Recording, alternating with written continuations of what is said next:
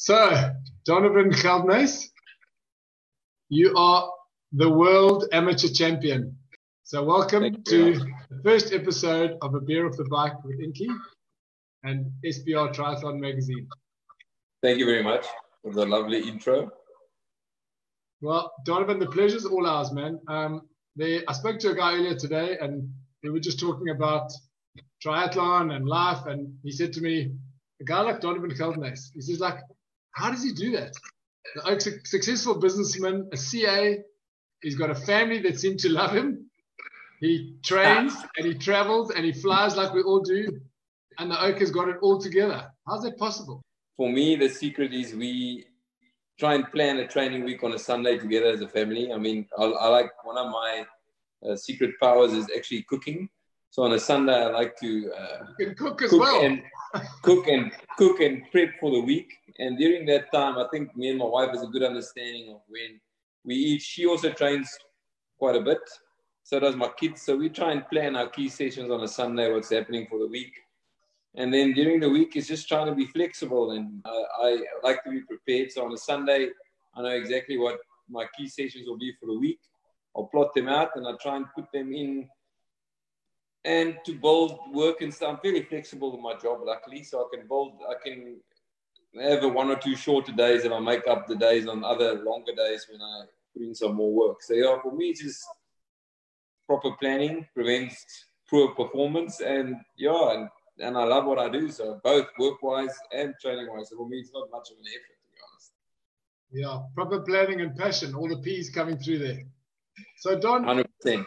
Who's involved with that process? Like, who actually puts your plan, schedule together? Have you got a coach? Have you got a business coach maybe? Is it just you? Is Roseanne involved in this? Like, there's a magic here. We want to know how it works. Yeah, so my coaching, my program's done by Richard Lowry from Matrix. He also helped me to get to Kona in very good shape. I mean, we get along really, really well. But to be honest, do when you get on a good week, at the moment, I try and do it between 21 and 24 hours a week.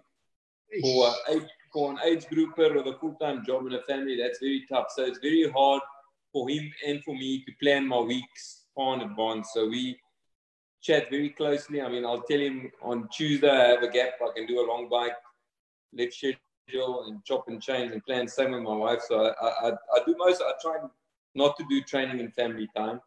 I don't train early mornings anymore. I get up with the kids when they leave for school. That's when I get on the bike generally.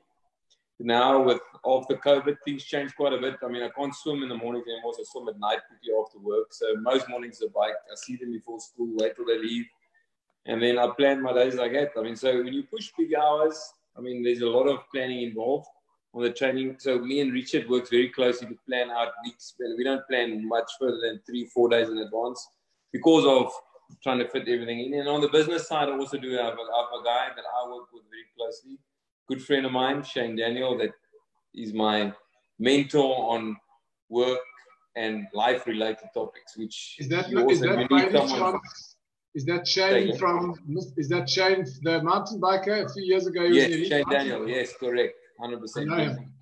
Yeah. So we do a weekly long ride in midweek, on Wednesday, Thursday, where we solve all the world's problems in 4 or 5 hours. And that is my key session for the week in terms of just balancing perspectives, which is not only about training. It's much more. And he's an animal too. In fact, I think 15, 20 years ago when I started Mountain Bike Magazine, he would have been, if we had Zoom meetings and Facebook Lives, he would have been an interview candidate. Well-dressed, lekker house. He's styling, that guy. As a side job, I do a bit of coaching, advising. He's one of my athletes, Shane Daniel, and we're attempting the world 1-hour TT record with him next year, 2021, with Whoop Watt Bike in England. So he's still an animal. He'll still leave most young men far, far behind. So yeah, a very good guy. It sounds like there's something in the making there, because I've heard that one of your previous coaches and good friend and a namesake in Dervs, Donovan Geldenhuys, wants to have a go at the age group 1-hour record. So these bullies are coming back hard, yeah. Yeah. But Don is training hard as well. I follow him on Zwift. I see the man is keeping himself young these days. So I worry when this lockdown thing's over, he's going to be an And I can tell you he's already made his mission. He's planning. He's coming to race to Stanford. 2 years ago, Matt Troutman pipped the two of you, and you beat Donovan. And now Donovan wants to have a go. It's 2 days after his 50th birthday. He's one of those oaks that no matter how old he is, I'll never write him off. I mean, I'm still scared of racing him. So, but I look forward to it. I'll meet him there. Yeah, lekker, man. So our plans are for you. I mean, you come back, you're going to defend your title.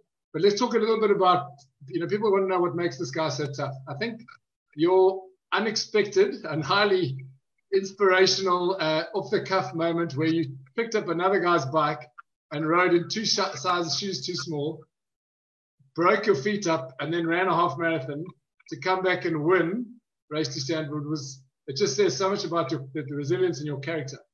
So, I don't know, maybe you want to talk us through what inspires you to keep going when you got the odds stacked against you like you had that day. I think, for me, it's key is to enjoy what you do. It makes life a lot easier, both in work, family, the good old saying, happy wife, happy life. If things is happy around you and positive, then it's fairly easy to do the things that you enjoy doing. So for me, it's not really, I still remember that sore feet. It was unpleasant. It was, for me, photographer caught that.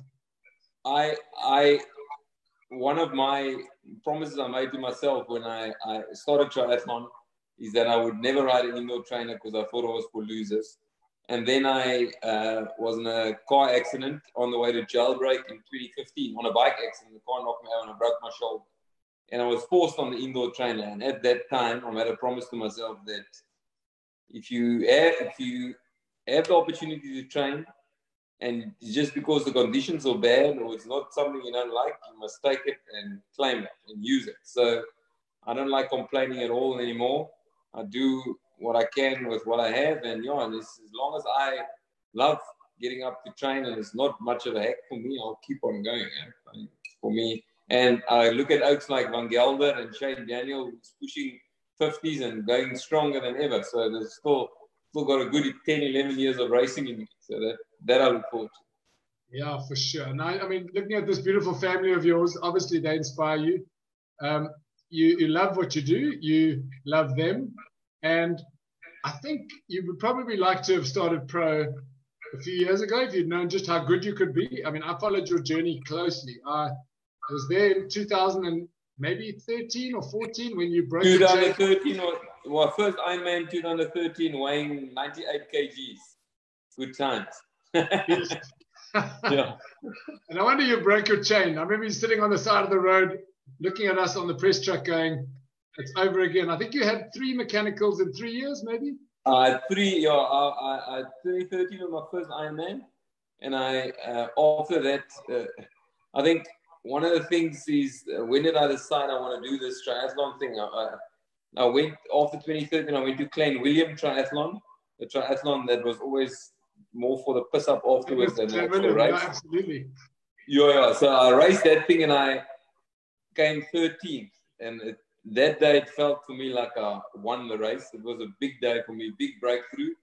And that was also the start of me getting extremely cocky in this triathlon thing. And I thought I can win an Ironman, no problem. If I can come 13th at Glen William, surely Ironman is a good thing. So I went hard 2014 and I DNF'd because I was sick.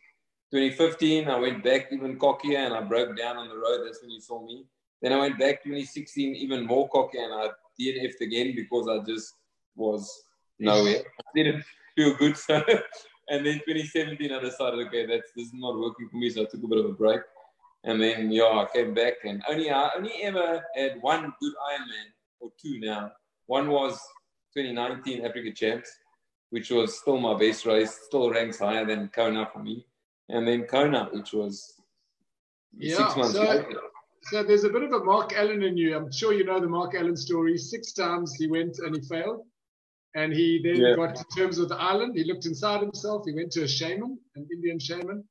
He got to know all about the inner self. He literally took an introspective stare in the mirror.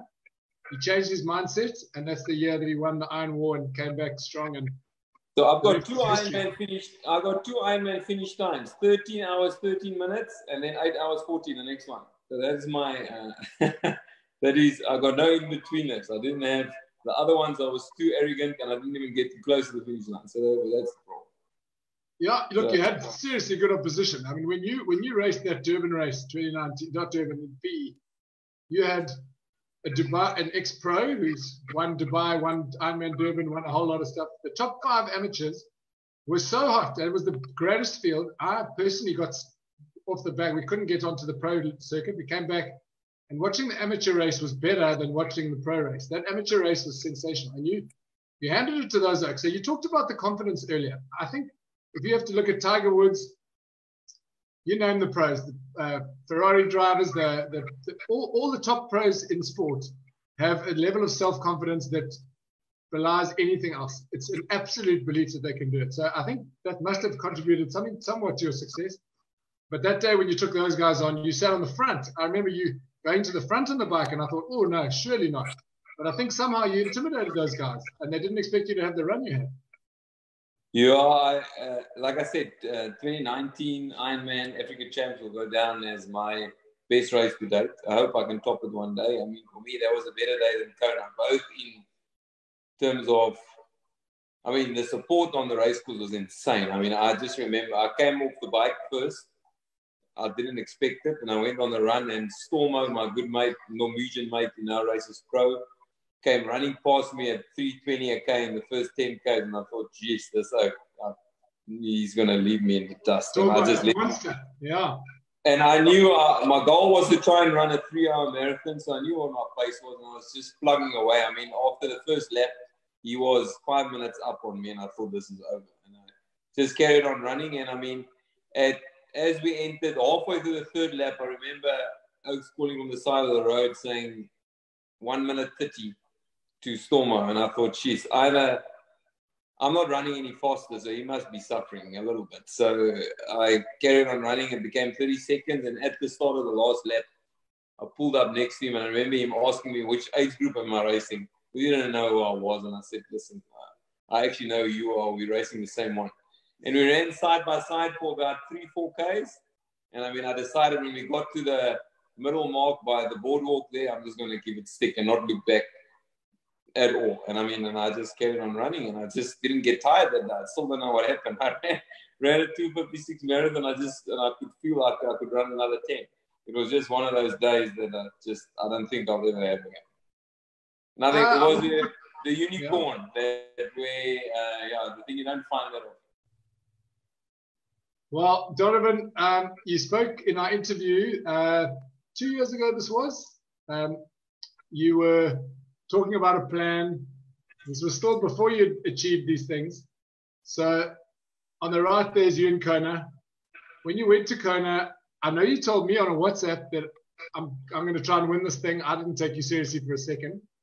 But you got there and you turned on something. I mean, what made you think that you could go to an island that's famous for its wind, its heat, and all the rest, and take on the best in the world, of which some of the guys we all know could have questionable inputs, whatever it was, which turned out to be something that affected the post-event results.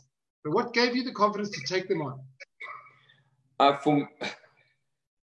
always only said I'll go to Kona if I either win my age group or if I at least make podium. And I feel Kona sometimes, and no disrespect to other athletes there, I think sometimes it's a bit easy to go. I would only ever have gone if I could give myself a chance to win. I mean, I can't spend 200 grand on having a holiday and to ride a bike. Then I'll go ride in the French Alps rather. So for me, I needed confirmation of a good Ironman behind me, which Ironman South Africa gave me. And then I studied Mr. Buckingham, who I look up to a lot, and Mr. Dan Plews, who subsequently broke Carl's record in 2018. I studied their times, and I knew what I had to do in terms of swim. I knew what I had to do in terms of bike power, and I knew what I had to do in terms of the marathon. And I knew, more importantly, that it's something that I can hold. For me, I can't race in the cold weather at all. That's also why this year's challenge for me was Norseman, purely because of the how hard the race is, and because it's cold, I can't do very well, so it will be an extra challenge for me, something to adapt to, and I love racing in the heat. Kona was never a concern for me. Durban, on a good 30-odd degree day, I can go run midday, 2 hours, no problem. I enjoy it. So the heat was never that big a factor for me. But yeah, most importantly, I had to give myself the confidence that what they put out, I could achieve, and I felt I could. I mean, I was a little bit off the record, about 4 minutes, I think, in the end. So I'll have to go back and redo it. I mean, and that will remain the goal. I mean, as an age grouper, there's not much other than breaking personal records and records set by others. So I would like to go back and try and do it. So definitely that day, that was the biggest day in your career from a results point of view. You came in third, which we all thought was unbelievable. And then it should have been your day in the sun, but the time showed that 2 other gents had pipped you to the post. Here's a picture we found on Instagram, posted by, I think, one of your fans, saying... it's posted by the guy who came second, actually. He did it himself. Okay. Yeah, took it on the chin. Yeah, he took it on the chin. He was actually a very nice guy, German guy that I met there. The big disappointment for me is not now... The greatest disappointment is that the overall age group at Kona gets treated a bit like a rock star. He gets the green jacket, the same as the Oak, wins the PGA Golf Tour. He gets called up, he meets the main Oaks, he gets a free helmet, he got a few sponsors. So I don't know, I would like to go back to have that moment. I mean, I don't know if it's ever been possible. No age grouper has ever defended age group title back to back. So it will be a tall task for me. I mean, and it's a very difficult thing to try and achieve. But like I said, I'll definitely go back. I'd rather go down guns blazing and forever wonder what might have been. So I hope October 2021, when this thing's over, to go stand there and receive my jacket and my bowl. Cheers and to that. Absolutely. 100%. So now Definitely. You're going to be carrying I mean, perhaps no one's ever defended their title, but no one's ever been robbed of their title. So... Probably true. And I think I'm also the only guy in history to ever come third, second, and first in the same race. So I mean, this was something nice to have. Yeah. No, you just sat back and watched yourself move up to the hot seat. 100%. Just needed a bit of time and patience. Yeah. So Donovan, we all know that you put in some insane workouts. I mean, you're not called the What Bazooka, Frank and his tank, the Dutch, for nothing. You put in sessions that other people want to cry and walk out of the room and say, I can't keep up with this. I personally am not the kind of guy who can sit in my house all day and you sit in one spot, even no matter how strong my fan is, especially in Durbs where it's hot. But you put in some proper indoor sessions. Can you show us your man cave and show us where you put all the damage in all that time? Yeah, so this is the story behind my man cave. When I won Africa Champs, I decided my treat for Kona will be to build me a man cave to train in for Kona. The unfortunate part is that building only started the week I left for Kona. So I never got to train in the cave at all for Kona. So my mom was here while they were building. And yeah, so that's also more motivation for me to go back one day because I can actually use the cave for the right reasons.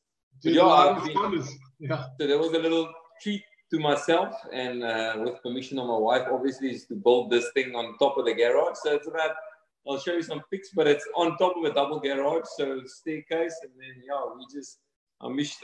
can I show you around with a camera? Please, we'd love to see. So I just let's have it. Well, as you come up the stairs from the bottom, I'll start by showing my little motivation every day I come up, which is my bowl from Kona. The Omega, which is still third place. I'm waiting for the number one to come. Are they going to send you one? Yes, sir, they are. And my jacket.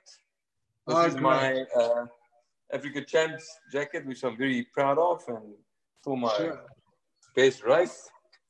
As you come around the corner, it's got the setup, the wife's little bike, treadmill in the middle. Does she sit next to you and keep you company, Don?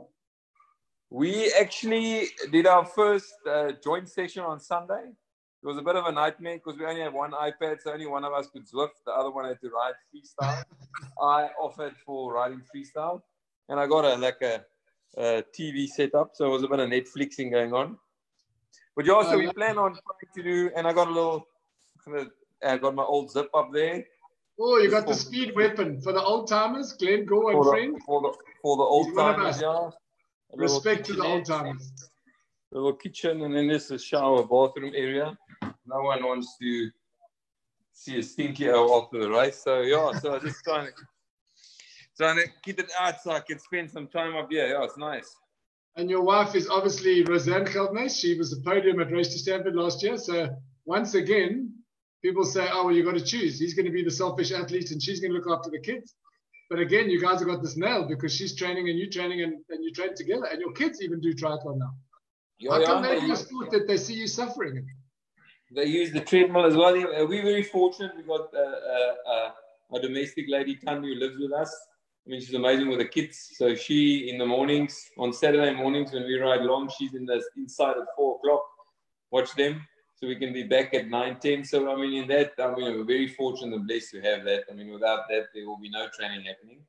Yeah. So most mornings she helps us quite a lot. And that gives us the leeway to train a bit. And I think the kids they come sit here and watch me suffer often and laugh a bit. It's good. I think they see what it's all about, and yeah. So hope they one day will do a bit of some of this stuff. Sure. Look, I mean, the fact that they do triathlon is quite amazing because you think they'd be scared of it, but at a young age they've obviously recognized that you're able to multitask and that you're a champion and that they can emulate you. I mean, there's nothing better. There's nothing better that a person can do in life than be a great role model to their children. Yeah, no, for sure. I mean, I'm blessed. I mean, my daughter is at that stage where she can hit the pool with me for 3-4 Ks, no problem. She already dusts her mother. For now, I can still stay ahead of her. But I don't know for how long. My son is extremely cocky. I mean, he thinks he can outbike me already, but he can't. But he believes that. But he's still very young. But I think one day he'll definitely take on the sport. I mean, yeah, so I can't wait till I'm 60 to race side by side with him. It'll be dreams come true. It'll be lekker. When I'm in Kona fighting for the 60-year-old World Champion title, Sun Racing Pro, that'll be ideal. That would be the dream right there. So he probably loves cars like you. I know you like to collect model cars. Not model cars, the real thing. Old classic model cars, should I say. There's one of your favorites. Yeah. I've got, so I like, that is a very special car to me. It's my grandfather's car. I'm the second owner of that thing, the 1961 Austin Apache, which is one of a collection that was very big, but I trimmed it down quite a bit now. I don't have the time. I mean, I acknowledge I've got family 1, work 2, triathlon 3, and that is 98% of my time. I don't have much, there's not much time left for socializing and playing with cars and bikes anymore, but my hobby is collecting super bikes, 2 strokes, 4 strokes of the times when I grew up, the 90s. So in terms of my cars as well, cars that I collect I got Jetta VR6s, Golf GTIs, all the stuff that people think is boy toy racer stuff. But if you know, then you know. If you know, you know. And you know, I mean, you're an investment guy. I think first and foremost, you're a chartered accountant.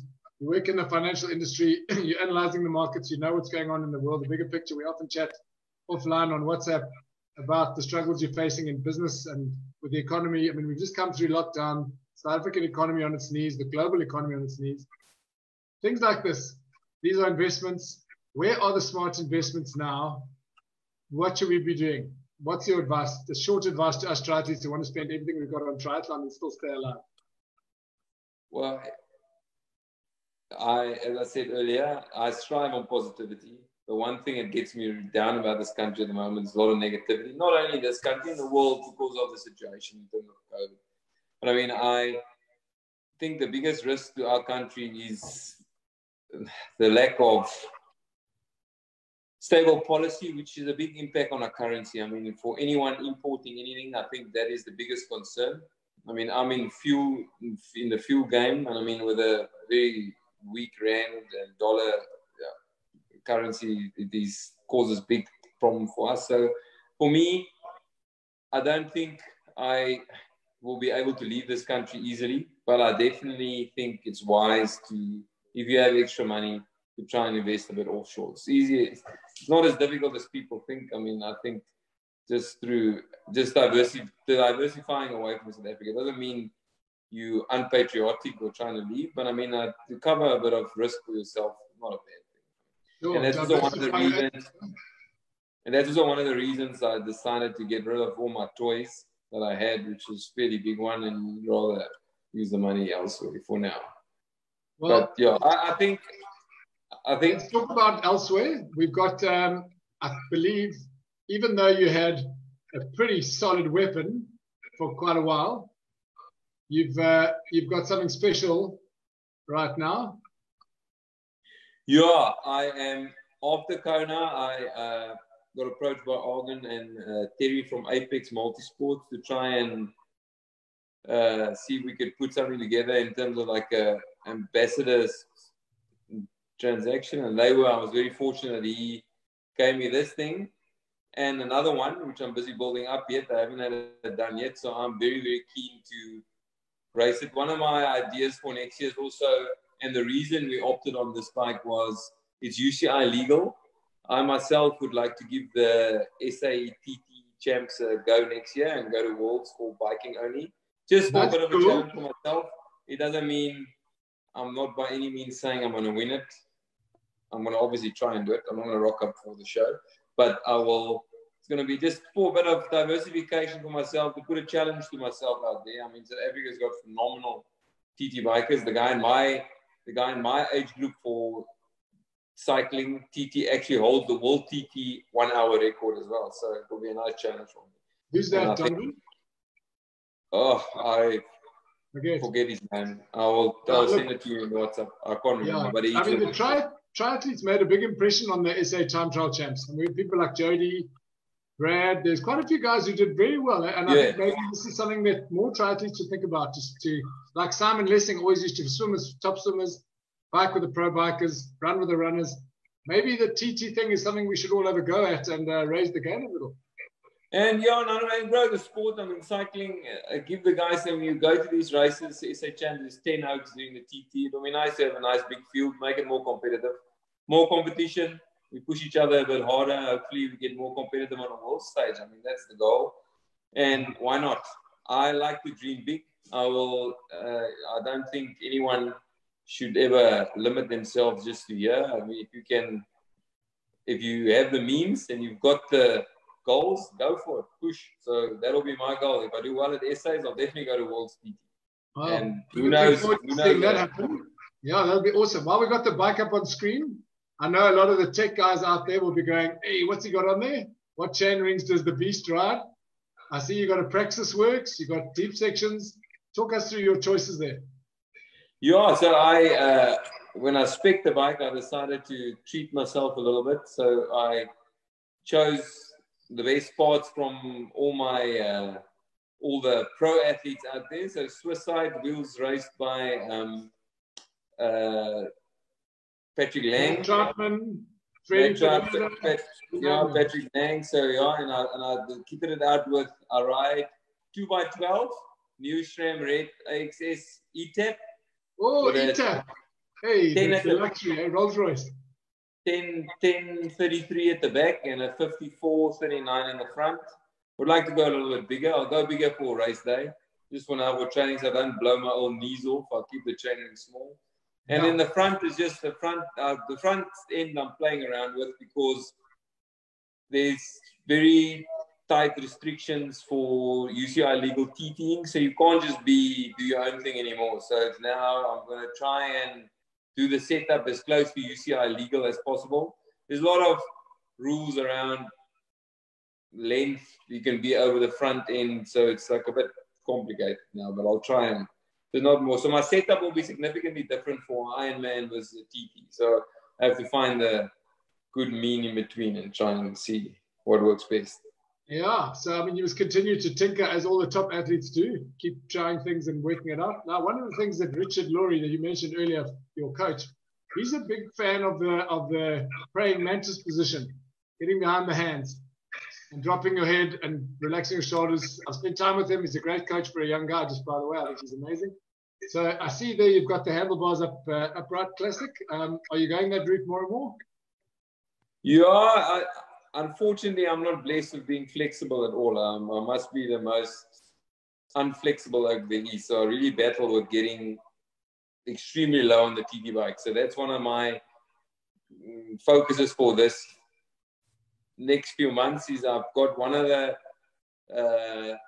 partners of Organ is a thing called No Show, which is a CDA measurement device which measure your aeroness on the bike. So my goal for the next few months will be to spend time with that, to find good ideal position, and to, when lockdown opens, me and my good mate Shane Daniel is also going over to the UK to spend some time in the wind tunnel and actually try and dial in our positions properly.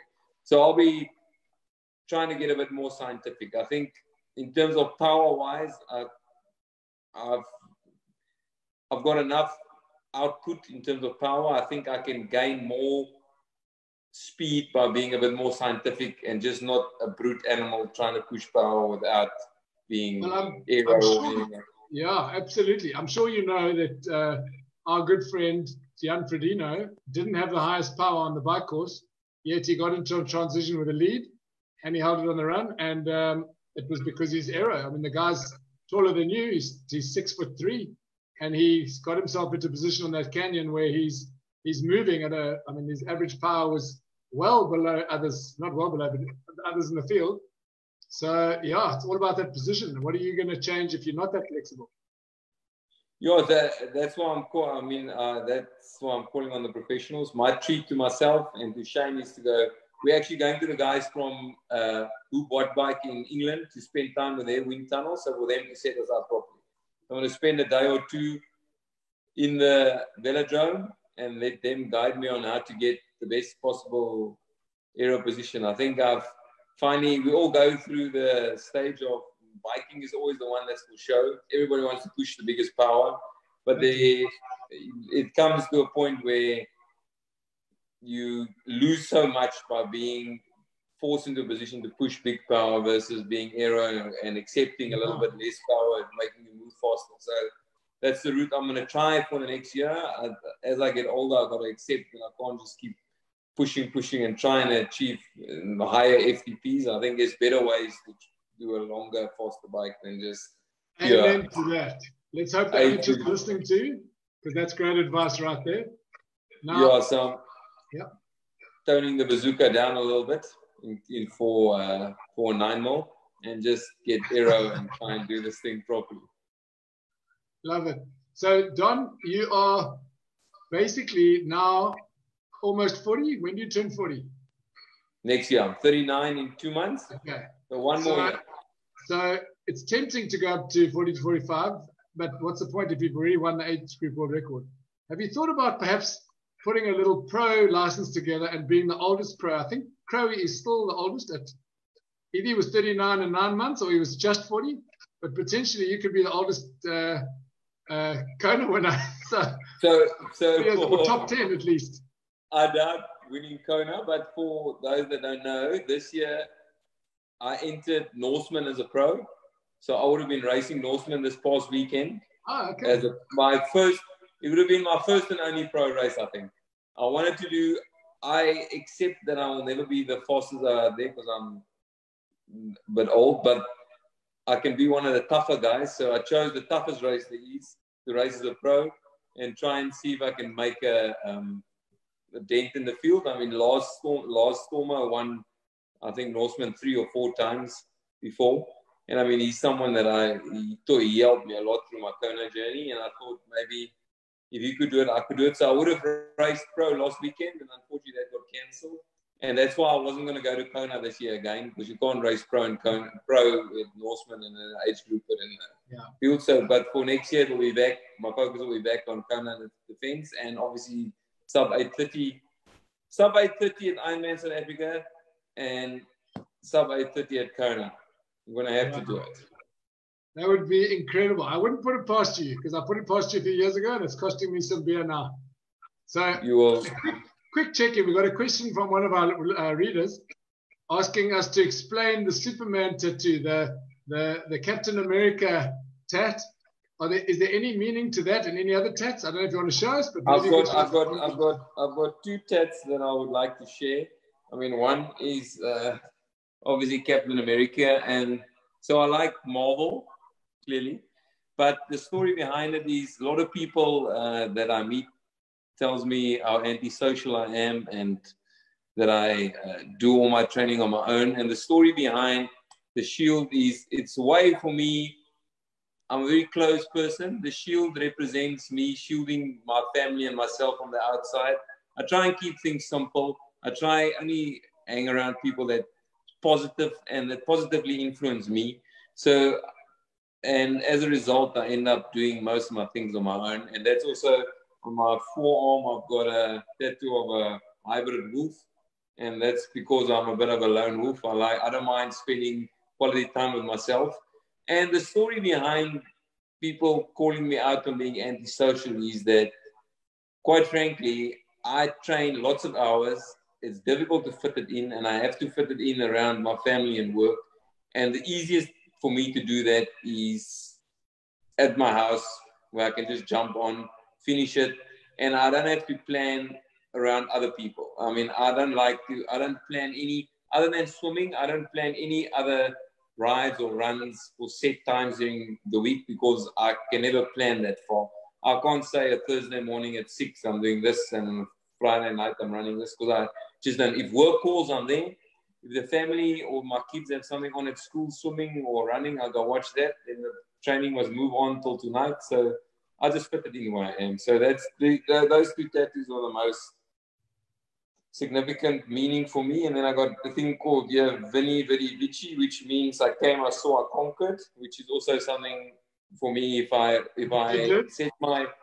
set my mind to it, I will do it. And that's also why I don't like quitting. I mean, it's not always pleasant. I mean, one of the things you asked me is, have I ever considered quitting? Many times. And I still do, but I kind of try and remind myself why I do it. And to set an example for, I mean, after a good race like Kona or Africa Champs, to get messages from Oak saying, geez, I don't know how you do it. What's the secret? That for me is nice. Not to brag, but to inspire them to show. I mean, you say it yourself, I was no Ferrari when I started out. Not that I am now, but I was a proper donkey. And I think if there's one thing I want people to take away from this is that in 2013, I still smoked with my good friend Hugo Brainard. At the start of the race, I was 98 kilos. I still smoked 40 cigarettes a day. I still smoked the Stuyvesant Red.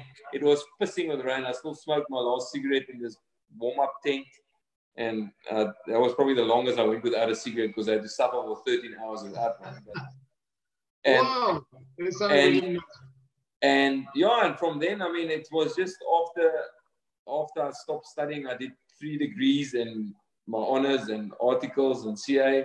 I just looked for something to fill that void. I mean, I'm not someone who likes sitting around watching TV and doing nothing with my time. I like to be busy. And training filled that gap for me. I mean, I can sit on the indoor trainer reading a book, teach my kids math, work on my laptop, reply to a few emails, all in one shot. So that for me is not a problem. So I can multitask. I enjoy it. Yes. What can't you do? So, Don, I can't dance. Not at all. Speaking of nightclubs or wherever you would dance, you're quite a scary looking oak. You're intimidating on social media. You're quite a scary oak with your tats. You tend to sometimes give it the big stare when you're lost in your mind. Have you ever mugged anyone? Well, what part that most people won't know is that, and I hope some of my friends from school are watching after, is that 2005 to 2009, I was a bouncer at Bakamata in Durbanville. And at my heaviest, I weighed 125 kilos. From when me and my wife met at 125 kgs, me a bouncer at Bakamata in Durbanville. And I had a few scuffles back then. And I mean, but I'm not a fighter in general. I mean, I'm a peace-loving oak. And I don't like to. I'd rather do the dueling on the bike than with the fists. Yeah. Well, geez, that's quite a scary thought. And I want to see a picture like that. We're going to put it in the Triathlon SPR magazine. I'll send you a WhatsApp right now. Please, the before and after. It might not be as bad as Reynard Tissink with his peroxide white mullet from years back. We've all had our embarrassing moments. That was in the magazine. I think you might just beat him on this one. So now there's obviously you talk about that shielding you. You're a man who speaks with his feet, Jesse Owens style, which is the way to do it. At your level, with your ability, there's going to be people who are always going to try and bring you down, and they're going to call you a doper. What do you say to those guys? I know you ignore them, which is obviously the immediate thing, but ultimately you want to answer them. What's your take? It's not even something that I don't even know how to respond to those things. I mean, all I know is when I gave my name at Kona, the minute I gave the name, they called me up and sent me for tests, which is a good thing. I mean, I encourage it. And that, if it wasn't for that, a lot of guys wouldn't have been caught. So, I mean, it is, it's not something I've ever even considered. For me, it's the same as stealing. And it's not from my background, being a chartered accountant, when I studied ethics is a big thing for me. It's something I won't break. I'll never risk my name for anything in any business, and that's how the people that I work with also know me. I mean, I'm straight. I say things as it is, maybe sometimes to my detriment, but I do that in training. I do that with people I know. I do it for work. And if people say it, I encourage a test at any time. I mean, I'll give my address where I live. They can do it. I mean, I've peed in many bottles. I haven't melted one yet, so I'm happy to carry on this way. And you publicize your training and you put it all out there, your sessions. That's wonderful. 100%. It's all open to view. And I love sharing it. I mean, it is a difficult one also. I mean, I would love to post all my sessions for people to see what I do, not to show off, to see what it takes. But often, you have had that discussion before. The haters will say, you're trying to show off what you do. For me, it's more to show people what it takes to be at that level in Kona. I mean, it is a hard thing. It is what I've achieved. I'm very blessed. I'm thankful. I had a good day once again. I mean, I'll never take it for granted. But it took plenty of hours, plenty of heartache. I mean, plenty of days not feeling great, fighting with my wife because I had a bad bike session, grumpy with the kids. And it takes big hours and it takes big effort. And I mean, that's why I look even up to Oaksley, Jan, Fredino. I don't know what they do to even be at that level. And I don't know, like you say, will I ever want to race pro? Yes, 100%. But I don't even want to know what it would take to step up from here to be even 30 minutes better in an Ironman, which will be a big thing for me to even try and consider. Because it took me a long time to get the confidence to race at the front. Now I'm going to have the confidence to know I'll be 5 minutes off on the swim and trying to chase back to the best in the world. That's the most scariest thought I know. That's why I take my hat off to all those who race pro. It is not an easy thing. It's bloody stressful. I stress for amateur race when there's nothing on the line other than a bit of glory. They do it for a living. I mean, my God. It's like me having to win every day at my office to get my salary in the month. It'll be a hell of a stressful. That's dead. So it is not an easy life. Well, I'm going to put my hand up right here and say, after witnessing you since your university days, we've been a long way. I've seen the hard work. I've seen it all. I've seen you go through the heartbreak. I remember you broke down in East London as well. I was just thinking when you were talking about your breakdown. You've had so much bad luck. You've persevered. You put in serious hours. If there's ever been a role model for South African triathletes to become African age group champion and Kona is unheard of. It's insane. So huge up to you. Thank you for being our guest tonight and for inspiring so many others, for creating energy and noise around triathlon. Long may you last as an ambassador. Don't stop doing the sport just because you're not going to be Kona champion anymore. I want to take you on in your 60s. We can duel it out later, 70s. I can't wait. 8 the number. Last word from you. What's your ultimate goal in life? I mean, it feels like you've ticked all the boxes. What do you look at when you wake up in the morning? I asked Jan Fredino the same question because he should have probably retired when he was world champion. He'd come back, he beat Langer, he broke the record. He had nothing left to prove. And he said, why should I stop? I can still do this. I'm fast and I love it. So I'm asking you, what's your goal and why are you going to keep going? As long as I enjoy what I'm doing, I'll carry on. And for me, it's now, when I enter a race, I don't like to see it that I'm racing age group 35, 39, 40, 45, whatever. And that I learned from a guy like Van Gelder. I mean, the oak rocks up 46, 48 years old, and he doesn't race the 45 to 50-year-old category. He races to win. And I know that. That's in his nature, and that's for me. As long as I think I'm competitive, I always want to race for overall. And my goal with this sport is to break my good friend Kyle's South African Ironman record, and now Mr. Dan Pluse's record in Kona. And my ideal dream will be to have them there when I do it. So I would like to break it with them being in second place and me being in first.